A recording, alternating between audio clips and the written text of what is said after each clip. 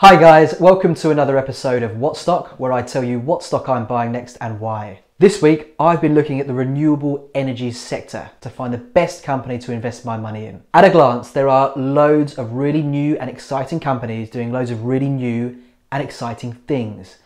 But there's only one company that's really caught my eye, and that's the company I'm going to buy. Before we begin, let's take a real quick look at the industry to see why I'm buying in today. Last year, renewable energy outpaced coal. The cost to manufacture wind farms, solar farms, and lithium-ion batteries has gone down. New tax breaks for renewables companies means more money in their back pockets. The cost for new companies to enter the market has gone down, and more people and companies are adopting the technology, so it's a great time for me to buy in and get some well-deserved exposure. Just a quick note before we carry on though.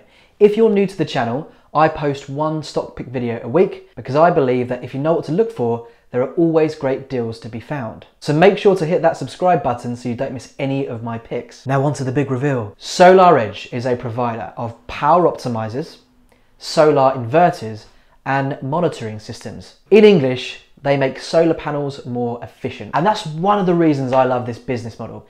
It's really easy to understand. And they don't need to be the guys making the best solar panels on the market. They just need to integrate with them. They've grown their revenue by over 60% every year for the past 5 years. That's Tesla good. That's better than Tesla good. They've grown their earnings by over 500% every year for the past 5 years.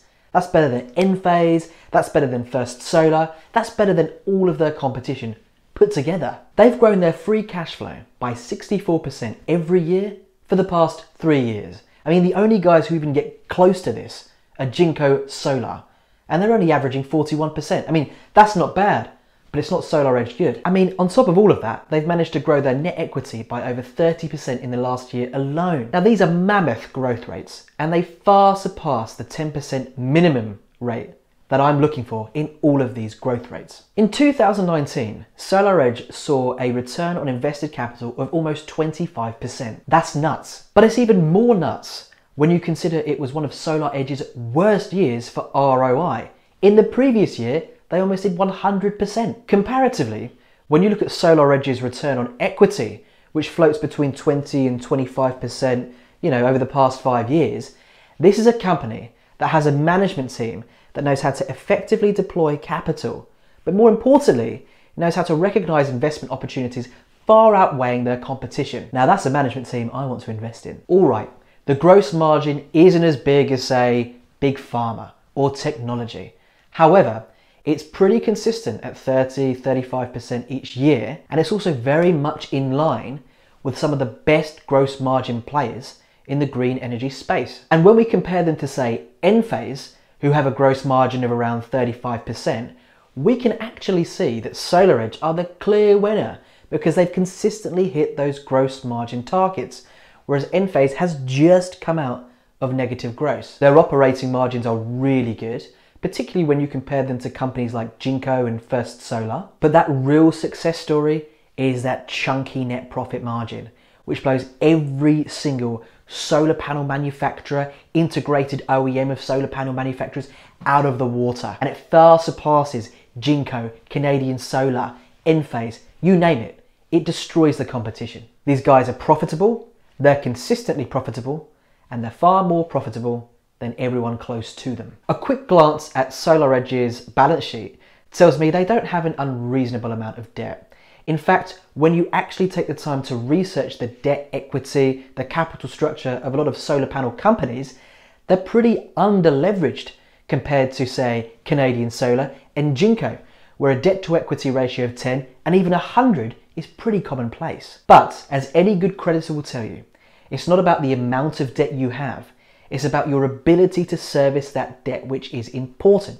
So it doesn't matter that they have a debt to equity of 0.84 when they have an interest coverage ratio of over 38 times the interest versus their last year's EBITDA.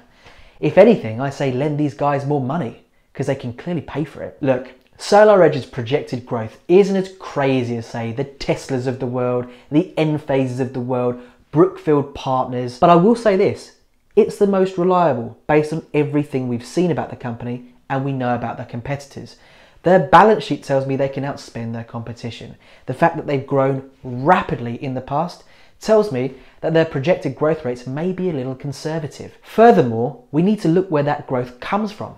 We know beyond a reasonable doubt that their growth is going to grow with the overall growth of the solar panel industry, which is forecast to see double-digit growth over the next 5 to 10 years, maybe even quicker. And let's get down to brass tacks here.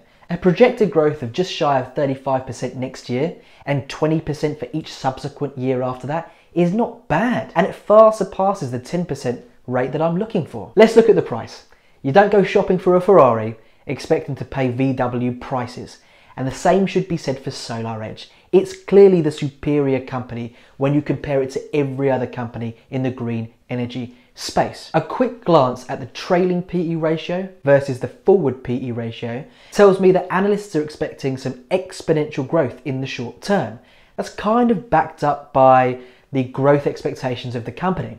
So if I was to buy in at today's prices of $171 or there and thereabouts, I could probably see a reasonable return in the next year or so.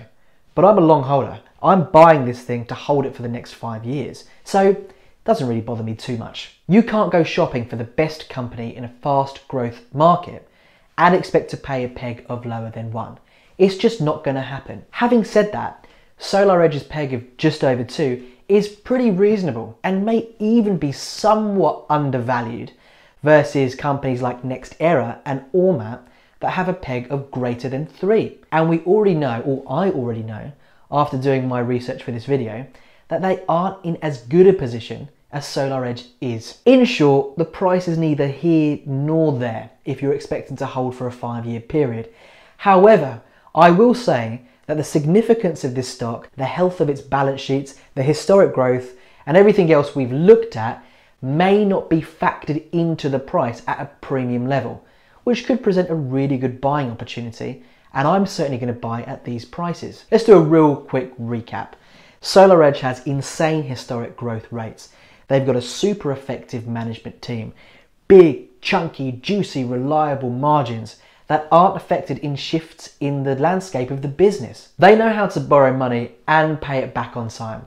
They're a creditor's ideal candidate, and they'll probably be offered a lot of capital borrowing in the near future. I would also say that despite all of the evidence that points to a far superior company, you might not necessarily be paying a premium on that. So it could present a fantastic buying opportunity. To summarize, I'm buying SolarEdge right now, and I'm so excited about what the future holds for this company. Guys, thanks for taking the time to watch my video. If you've got any questions, comments, or feedback, leave them below because I really love hearing from you. Watch out for my next video. Happy investing.